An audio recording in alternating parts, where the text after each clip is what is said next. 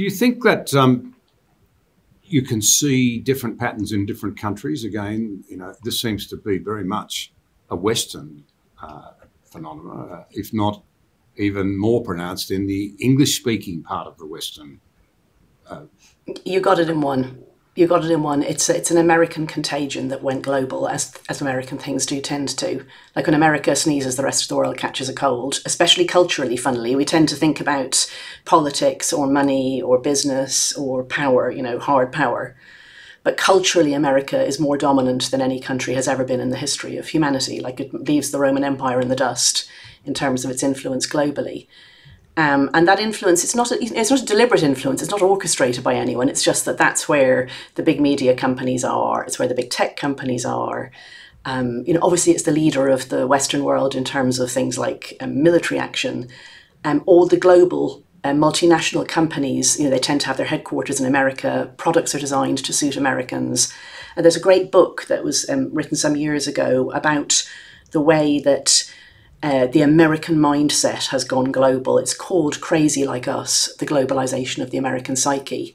And it traces American ways of thinking, for example, PTSD, which is something that came after the Vietnam War, how that got exported. And it got exported by NGOs. So they would turn up in countries like Sri Lanka after the Civil War, obviously people who were distressed and traumatized, and they would interpret that through the American lens of PTSD.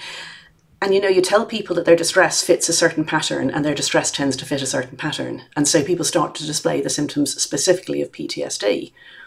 So that's what we're seeing. And if you think then that it's an American idea, this conception of what gender, man, woman mean is as American as the concept of race that America is currently exporting as well, which very much depends on America's own racial history and doesn't translate necessarily very well to other countries, then you see that it is most pronounced in the countries that are culturally and linguistically closest to America. So it's going to hit the English-speaking countries harder and earlier, those that have very close ties with America, and really the UK, for example, obviously your own country too, Canada.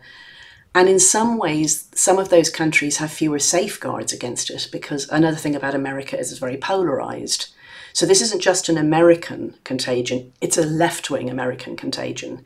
It comes out of universities, liberal cities, liberal coastal cities, industries like media, publishing, journalism. Whereas, the Republican states have never bought into it in the same way and in fact are fighting back hard. But then you look at a country like Canada that doesn't have that same counterweight, and it's just taken over Canada. So it's gone much further in Canada, in fact, even than in the US, because there's no local opposition to stand up against it. So yeah, it's about 6 or 7 years, I think now, since I went to Asia for a reporting trip for The Economist when I was the finance editor. I was writing about something completely different, namely the digitization of personal banking. So I was going to look at places where everyone was doing everything on their phone already, which of course we all are now, but we weren't then. And so I visited Shanghai, Seoul and Singapore, and in each place I met our local correspondents and our local office people. And in Shanghai, there are foreign correspondents who are people who come from abroad, and then there are some local office staff who are hired. And we went out for dinner. I was telling them about this side thing that I was doing, that I was researching, because I was starting to think about my book.